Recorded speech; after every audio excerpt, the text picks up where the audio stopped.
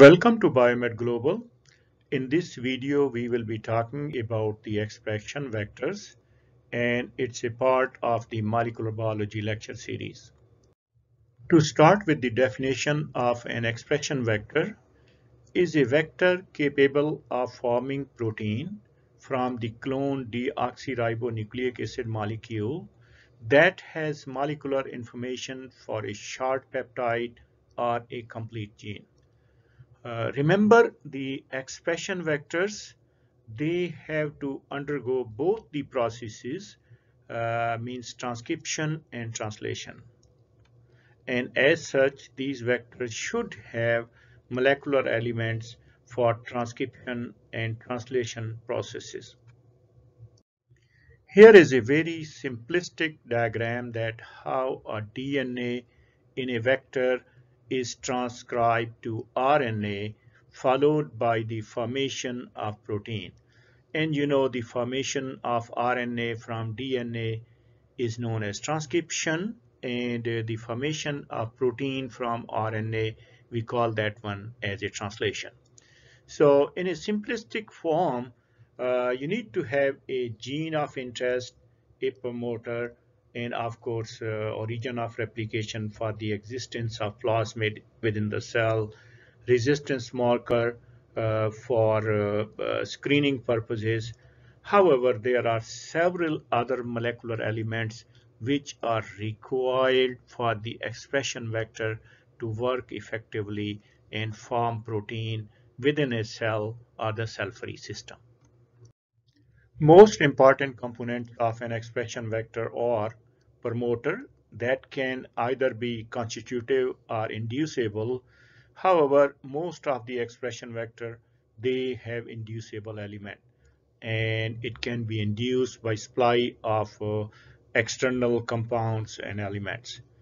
Cloning site that is used for inserting the gene, ribosome binding site for translational purposes, and if the vector is a eukaryotic vector, Kozak sequences are required, which are involved in the synthesis of protein in eukaryotic cell. There is a need for a transcription initiation site within a vector, transcription termination, and polyadenylation site.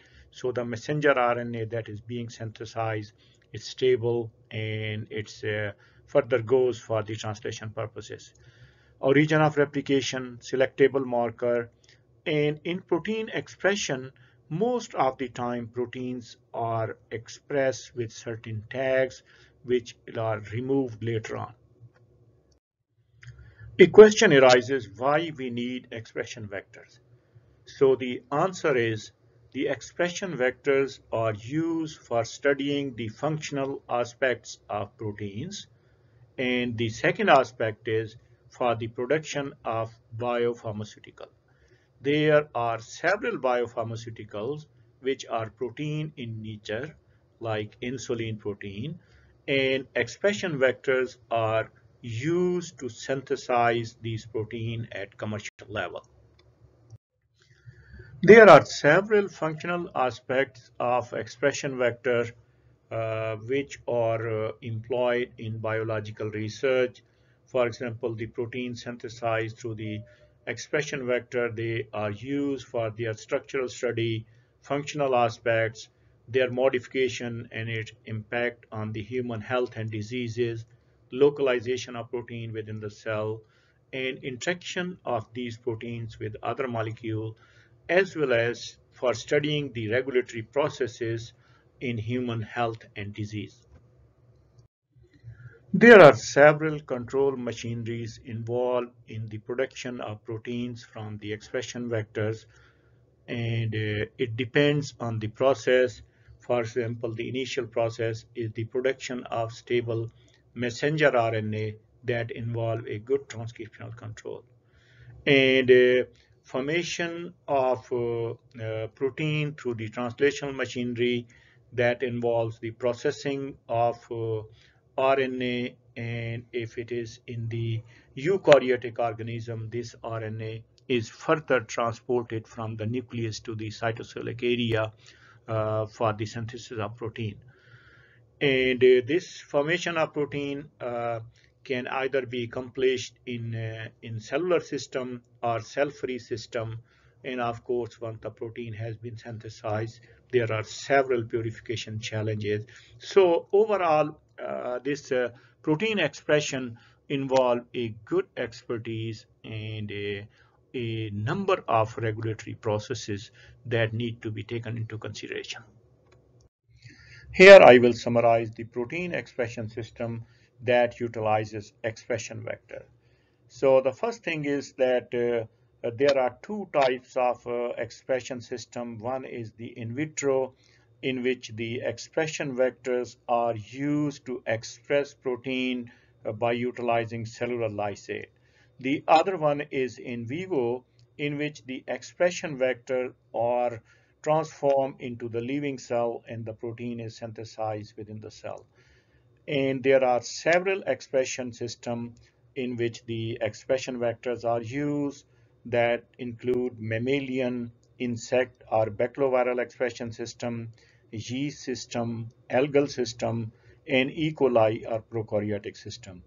And what involved in the overall in developing an expression vector. So first is the identification of gene and getting the full length cDNA from that gene and inserting that one into expression vector through cloning procedure, screening the positive clone and selecting the best construct, and followed by identification of expression host based on the requirements so that researcher decides. Before I conclude, I would like to give you additional information regarding the differential expression in prokaryotic and eukaryotic cells when you are utilizing these expression vector.